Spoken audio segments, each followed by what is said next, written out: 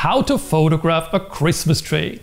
My name is Wolf Amri, wolf.amri on Instagram, and in this video I will get you from this Christmas tree image to that Christmas tree image, or even one with people. And we will even take a smartphone shot without noise.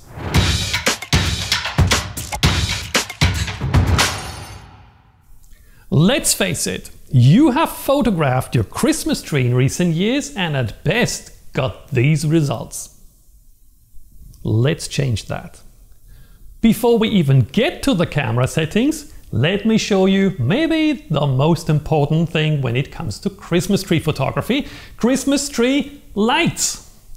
As almost always in photography, more light is better. One string of Christmas tree lights will only get you half the light that 2 strings will get you, a quarter of the light that 4 strings will give you, and 1/8 that 8 strings will get you. That's pretty logical. For shots without people, that's no problem, and you can easily adjust the camera settings and still get a great shot. But when we take images with people later in the video, using 8 lights instead of 1 will get you from ISO 12,800 down to ISO 1600. And that will make a massive difference in regard to ISO noise. Let me zoom into these images to show you how much. If you don't understand ISO yet, I will link you to our photography course on this channel at the end of the video. So before we get into details, for really great Christmas tree images, particularly with people, you need to get more lights. I will link you to the type we use in the description. Those are affiliate links, by the way, so if you use them, even for purchasing your Christmas tree presents, you will help me create more videos. And it wouldn't cost you a single cent. Now that we got that out of the way, it is about time to get to the photography related stuff. First, if you have a tripod, this is the time to use it. If you don't have a tripod, place your camera on something solid. That could be a chair, a table, or a pile of books. For convenience, I will use a tripod. No matter if tripod or not, since we're going to use rather long shutter speeds, you don't want to touch your camera while it takes the image. That might create some motion blur, so set your camera to 2-second self-timer to avoid that. I will use 3 cameras today: an entry-level Canon T7i, my Sony a7R II, and later even a smartphone. First, you want to turn off the flash. Photographing Christmas trees with flash is a highly advanced topic and requires gel filters and other stuff that I may cover in another video. If you use flash without those tricks, it will completely overpower your Christmas tree lights and also add a white bluish color cast to your warm images. And we will change to manual exposure. Don't worry if you're not familiar with it, just follow my instructions, and if you have questions, you guessed it, ask them in the comments. Next, my primary setting for the images without people. You surely watched our photography course, so you know by now that our main goal for non-moving subjects is the best possible image quality. So we will first set the ISO to 100 to avoid noise. What is our second most important setting? Nothing moves, we don't have to freeze any motion, so we don't really have to worry about shutter speed. And that means aperture is our second most important camera setting for Christmas tree images without people. Keep that in mind, we will have different settings when we later add your family to the images. In my experience, the best possible image with the lens I used on the Sony a7R II is f/5.6. But let me encourage you to experiment. Usually, I would choose f/22 to create a star effect on every LED. But that doesn't work with every lens. Compare f/5.6 to f/22 when zoomed in. Did you also see the difference in sharpness? That blur at very high f numbers is well known in photography and is called diffraction. Now let me just show you how different the Canon T7i with the kit lens renders the image. Look at the stars at f/22. When we zoom in, the sharpness difference between f/5.6 and f/22 on this lens is just as bad as on the other lens. But for a rather small Christmas card, I'd still be willing to sacrifice that loss of sharpness for that nice star effect on the T7i. So experiment with the aperture, take quite a few shots, and when you check your images on the computer, you can later decide which one you like best. Okay, so we set ISO and aperture. We have one camera setting left, shutter speed.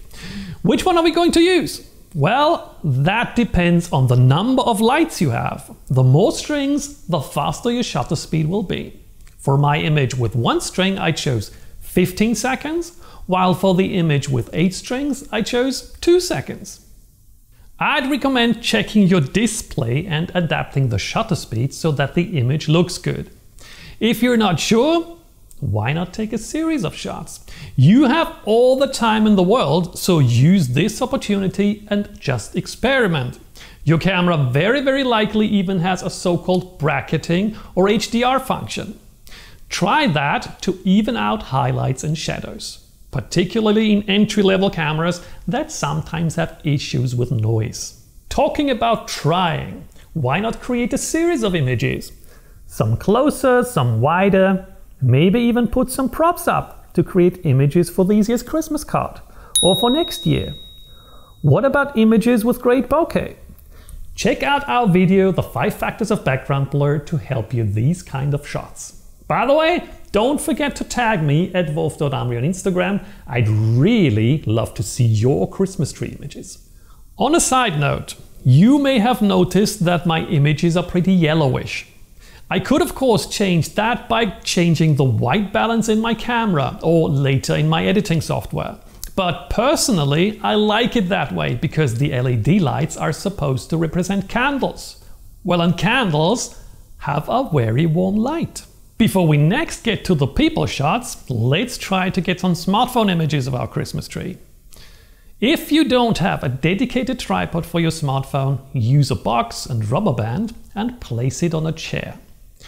In regard to the settings, let me repeat that, don't use the auto mode of your smartphone. That will create an awful lot of noise. Instead, rather use an app that will let you manually set first the white balance, then ISO, you want the lowest possible setting, next shutter speed, that needs to be rather long but maybe not as long as you might expect. Drag it until the brightness of your preview looks good. Then, just like with the big camera, use the self timer to not touch the smartphone while it takes the image. I bet you will be surprised about the image quality of your smartphone if you take control over your camera. Okay, so much for the images without people. Now, if you add your family, you will introduce an issue. People tend to move and therefore create motion blur in your shot if your shutter speed is too long.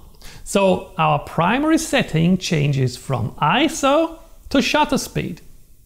Some of you might be surprised, but I will set the shutter speed pretty low, 1/30th of a second. That might result in some images being blurred.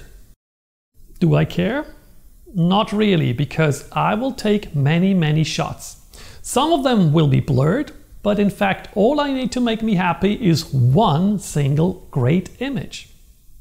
Why do I need to set the shutter speed that low? Because despite the many lights on our Christmas tree, the general amount of light is still very low compared to, for example, outdoor shots in daylight. So setting the shutter speed that low will help me keep ISO under control. But before we get to ISO, I will set aperture.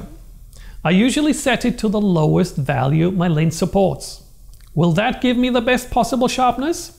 No. Might that result in one of the faces being slightly out of focus? Maybe. But having a limited amount of light available means I have to make compromises. For me, ISO noise is more distracting than one of the faces being slightly out of focus. And if you take care that the faces are all in one plane, that might not even happen. And talking about ISO, I bring it up just as much so that the image looks good again on my display. You could also use the histogram for this image, making sure it slightly touches the right side. More on the histogram in a separate video. However, don't be afraid to raise ISO. You have done everything you could to avoid it and have no other choice. So that is your only chance to get the shot. Before we finally add some people, can you see that we get the same image brightness that we got before, just with different settings? Amazing, no? We avoided noise in the first image by using a long shutter speed, but we can't use the long shutter speed in this image, so we have to live with noise. Now I could set the camera to 10-second self-timer, press the shutter button, and run to take my place and get a single shot. Or I use my smartphone remote to set the self-timer to 2 seconds, press the button, hide the smartphone, and smile into the camera. Even better, if your camera or app supports that function, would be to do a series of images, like 10 images with an interval of 3 to 5 seconds. Many don't though, so let me introduce you to a rather cheap remote timer. Links again down in the description. You can set a delay so that you can comfortably take your place before it starts, an interval in between your shots so that you can make different poses, and a fixed number of images so that the sequence will stop after, for example, 20 shots. Then you press start, run over to the set and start posing. One thing to keep in mind, freeze while the camera takes the image to avoid motion blur. And that's it. Here is my favorite image. Back to white balance again. If you don't like the color cast, you could always convert the images to black and white, either in your editing software or in your camera. How could we even further improve our shots? We could use flash as a fill light or use our room lights and filter them with gel filters. Let me know if you are interested in a part 2 of this series.